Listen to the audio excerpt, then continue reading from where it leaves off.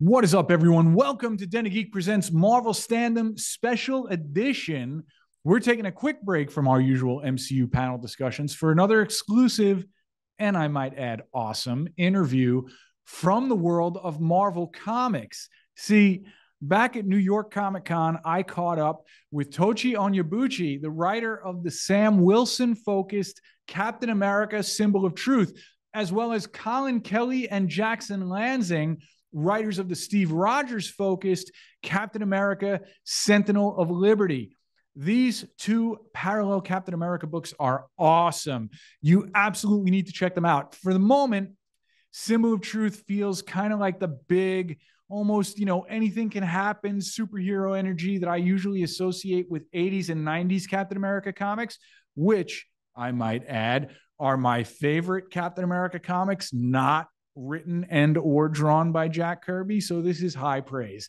And Sentinel of Liberty is kind of mining some more, Winter Soldier-esque, everything you thought you knew is wrong vibes. And they're both great. Seriously, like, it is a good time to be a Captain America fan. And even if you only know these characters from the movies, both of the first issues of these books, and I do recommend you read both of these comics, they're both perfect jumping on points. Like, I'm always looking for ways to make fans of the MCU into fans of Marvel Comics as well.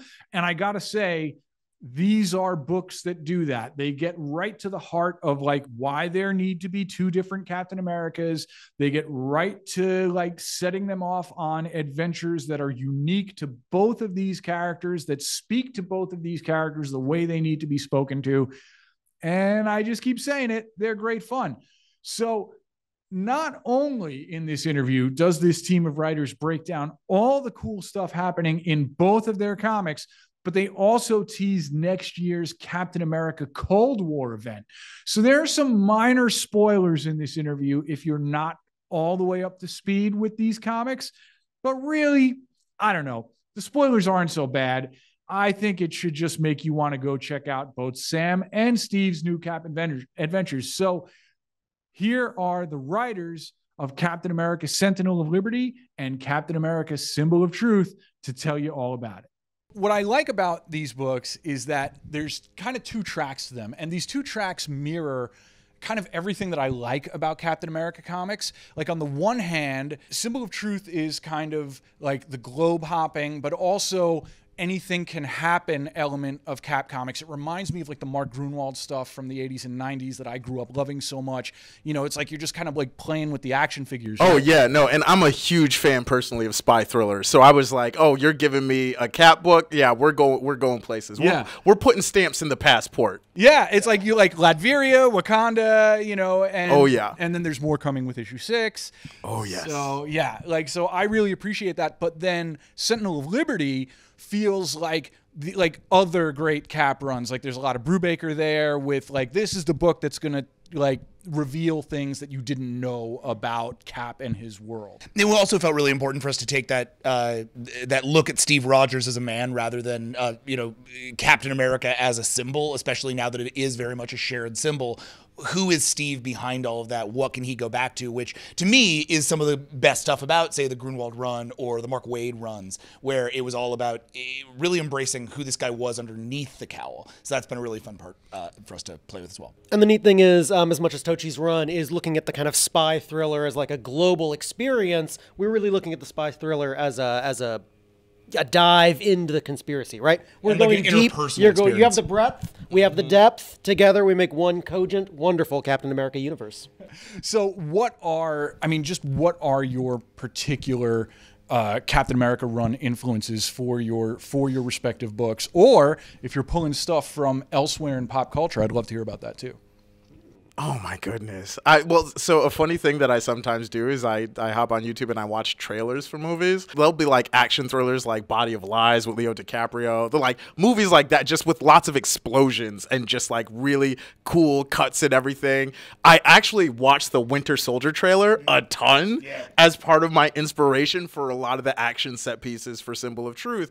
And so for me, it's a lot of very visual influences. But what's also really cool about writing Symbol of Truth is that I basically get to help create Sam Wilson's canon. Like, there isn't a whole bunch to draw from. That's my job, is to make that so that future writers way down the line have something to draw on as inspiration for their own interpretations of where to take Sam Wilson. I promise I'll get back to you guys in 1 second, but I know I just got to We go also off like of that. listening to Tochi talk. Yeah. It's a win-win. It's nice because I like talking about myself. So.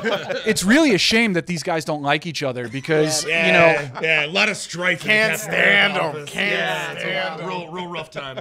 But you kind of touch on that element of like there isn't a lot of Sam canon. You touch on that in the conversation that he has with T'Challa. Is it in issue 4 or 5?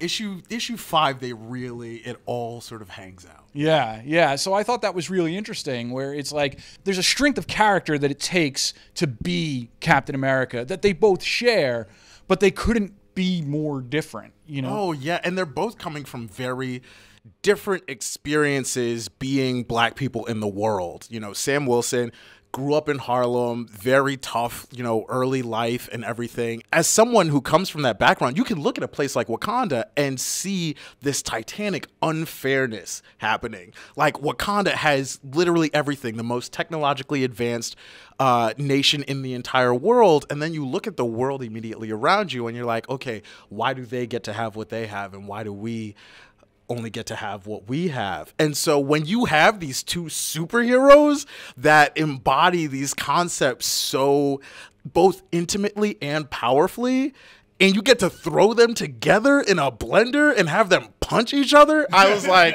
yo, I have to do this. I have to do this in the very first run because we are setting the tone for what Symbol of Truth is going to be. Best moment of your run so far? Oh, man, I'm so proud of it. I am so proud of it. I feel like anytime we get into a like territory with a character where it's like, well, everything you thought you knew is wrong, there's always a chance that is also not true. So. Yeah, well, and I think, moreover, the minute that you start to build in a bunch of, like, retcon into a character, you start to unravel what people love about the character, you start to unravel important stories to the character, and we're giant Captain America nerds who did not want to do that, right? We've read every Captain America issue, you know, since we were children. We went back and reread all of it when we got the gig. Like, a big part of this is us trying to take all of that and synthesize it into something that still makes sense, to reveal something to you that you didn't know was there, that the symbol isn't what you think it is, that this symbol, which has never had real meaning ascribed to it, and which people have been arguing about the meaning of since Cap was around. Is it the symbol of America? Is it the symbol of Captain America? Is it the symbol of the American dream? What is this symbol? And the first thing we did when we sat down on this book was we said, well, let's look at that symbol the way that somebody like Jonathan Hickman would look at that symbol. And let's say everything in that symbol has meaning. Every ring in that circle has meaning. Every point of that star has meaning. Every color in that symbol has meaning. If Steve doesn't know that meaning and gets to learn that, and that starts to pull out a whole secret history that underlies Steve. It doesn't take away any of Steve's adventures, doesn't replace any of Steve's adventures, but hopefully illuminates Steve's adventures and gives us new story territory for a character who, frankly, has been on the story runway for a very long time. If we can carve new story territory, building new characters, new ideas, as Tochi introduces Sam to the whole Marvel universe, it was time to introduce Steve to a whole new universe. And that's really where the Outer Circle came from. And it's the tricky thing, or not even the tricky thing, the exciting thing is to not be retconning previous canon, but to illuminate it and to uplift it. Like, add things to the past that don't cut it down, but say yes and to all the amazing stories that have happened in the past. Which, of course, is now destroying his relationship with Bucky Barnes. Like, you know, he talk about, like, oh, like Sam Wilson and T'Challa are going to get in a fight. It's like, yeah, Steve and Bucky are also going to get into a big fight. There's kind of a bros having fights theme going on in Captain America. Thematic resonance. Yeah, there very much is. Well, and Peggy. And Peggy. Peggy. And we're just getting started with Peggy. Peggy was one of those characters who I think is really, just truthfully, is interesting because she doesn't have a ton of canon. She has a lot of canon in the headspace of moviegoers, right? But her canon really has been like off the table for a long time and then was brought back in by Ta-Nehisi Coates and made relevant again through this idea that she's still around and she's Dryad, she has the Daughters of Liberty, and she has this sort of position of like some amount of sort of authority in the shadows, right? Which is an interesting character to have, but it still puts her at essentially the same level as Sharon Carter and as Misty Knight and as Black Widow, and like she doesn't have a lot of her own story territory. She's just kind of like also there. Yeah, she is a cool spy lady, but it's like, no, she needs to be her own person. And so a big part of what we wanted to do immediately was say, all right, how do we use what we're doing with Steve and Bucky and what we're revealing with the Outer Circle to start pulling Peggy into a totally new role? And that's one where she's not the most likable person in the room, where she doesn't need you to like her, where she doesn't need you to play by her rules at all, and that she's going to start operating with a different moral compass than we're used to, a superhero or a spy character operating as, because Peggy isn't she's not Captain Carter. She's Peggy Carter, and she's lived 100 years and done a lot of dark stuff. And just like with Bucky, we want to illuminate what a century of trauma like that looks like. I don't think anybody lives 100 years and isn't like somebody who does dark stuff. This is the entire point of the Outer Circle.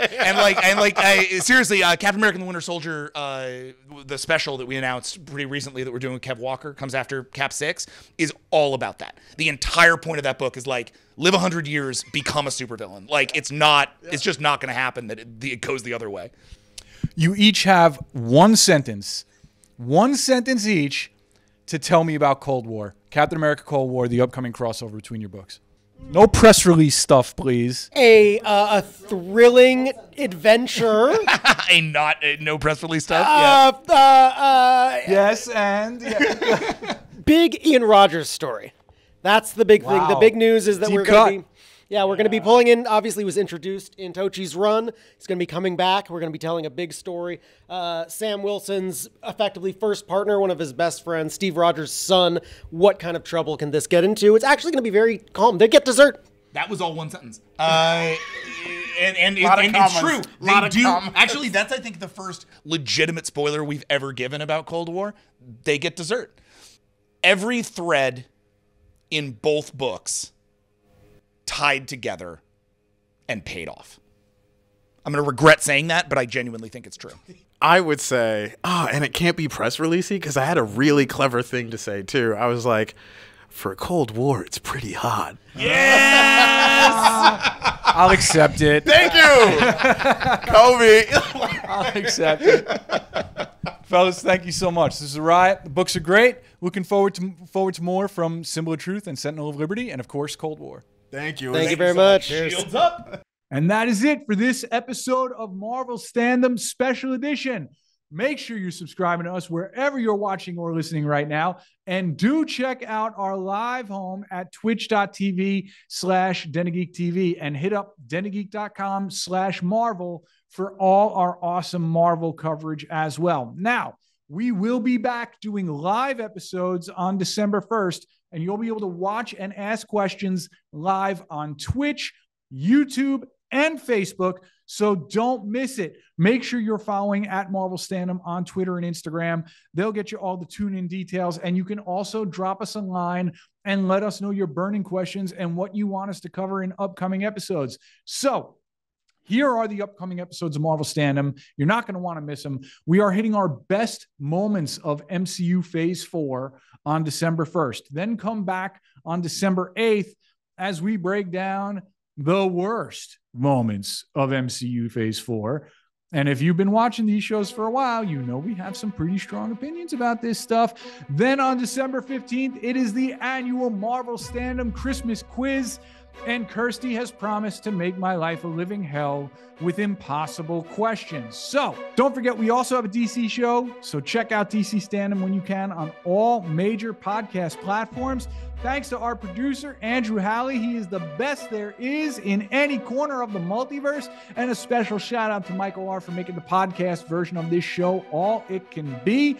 If you are only listening to this show, don't forget to check us out on those video platforms, folks. You're missing out. You can have fun with us live. It's a good time. But this has been Marvel Standom on the Den of Geek Network. Until next time, remember, folks, we stand together.